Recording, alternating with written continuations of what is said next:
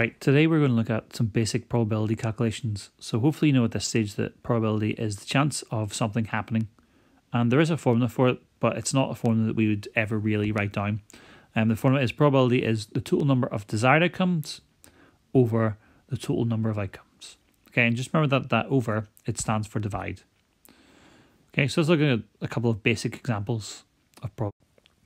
Tony tosses a coin. What is the probability of him getting a heads? Okay, so the formula I used before was the number of desired outcomes over the total number of outcomes. So if you think about a coin, okay, so there's our formula. So a coin has got one head on it. Okay, so the total number of desired outcomes is 1 because there's only one side that has a head on it. And then how many sides are there in total? Well, there's two sides of a coin. There is the head side and the tail side. So as a fraction, we're going to write that as 1 over 2. Example 2. Amy rolls a dice that has 6 faces. What is the probability of her getting a 4? Okay, so we've got 6 faces, and hopefully you know that each face will have the number 1, 2, 3, 4, 5, and 6 if you've seen a dice before.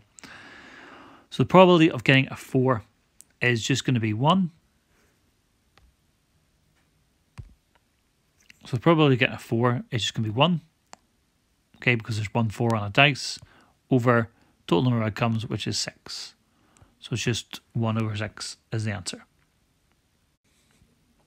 Third example, a bag contains 1 yellow, 3 green, 4 blue and 2 red marbles. What is the probability of pulling a green marble from the bag without looking?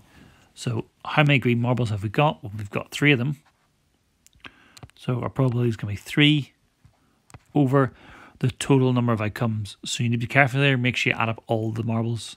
So 1 plus 3 is 4, plus 4 is 8, plus 2 is 10, so it's 3 over 10 is the probability.